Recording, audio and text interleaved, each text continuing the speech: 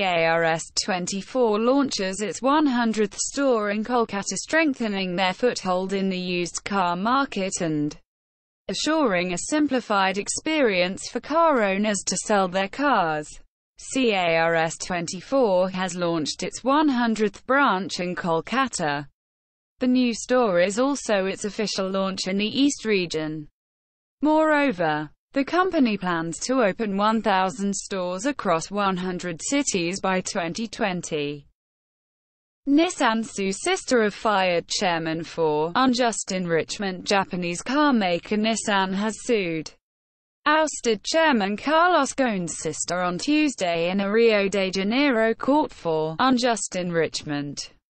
Brazil-born Ghosn is accused of having underreported his income and is currently being held in a prison in Japan. Reports had said that Ghosn's sister was paid $100,000 a year as remuneration for a non-existent advisory role since 2002. "I'm the largest Tesla shareholder. I can get whatever I want."